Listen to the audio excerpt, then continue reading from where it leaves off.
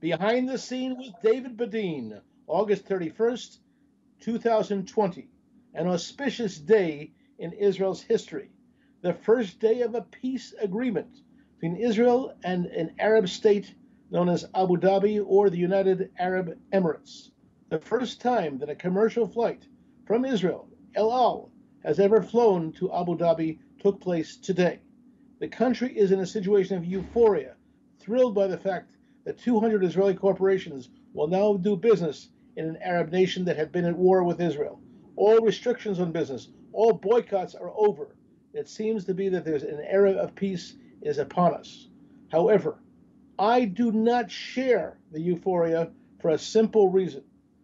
The United Arab Emirates maintains its relationship, its aid to the United Nations Relief and Works Agency, to UNRWA, giving $51 million this year to UNRWA, quadrupling its contribution. And what is the focus of UNRWA? The right of return by force of arms, which is the slogan that UNRWA sells to 5 million Arabs who are in refugee camps since the 1948 war. These refugee camps designed for the descendants of the people who left, the Arabs who left in the 1948 war.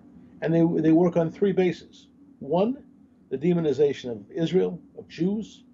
Number two, the illegitimacy of Israel even being in the Middle East. And number three, preparing their people for war.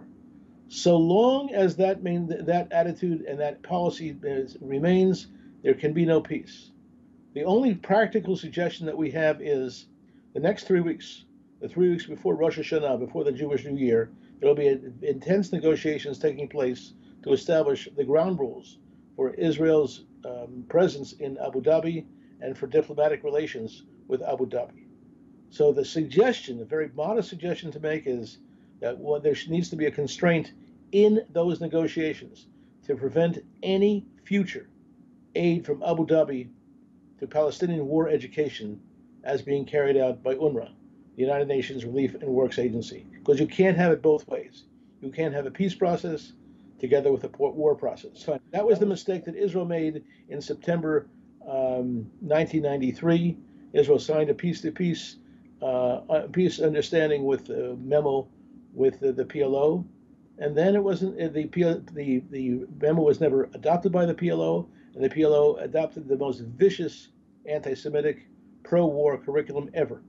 So if you don't deal with education, you're dealing with the possibility that the lethal weapons of mass instruction will affect the Middle East.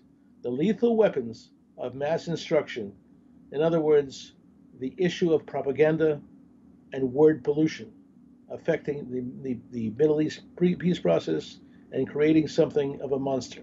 So the situation with Abu Dhabi and the United Arab Emirates can go either way. It can be a great euphoric victory for the future, or it can be a disaster. It all depends on whether there will be an adoption of peace education and a change in the mentality and the mindset of the Palestine Liberation Organization, the PLO. This is David Bedein, Behind the Scene with David Bedein in Jerusalem, August 31st, 2020, which happens to be my 70th birthday and my 50th anniversary of moving to Israel. Thank you.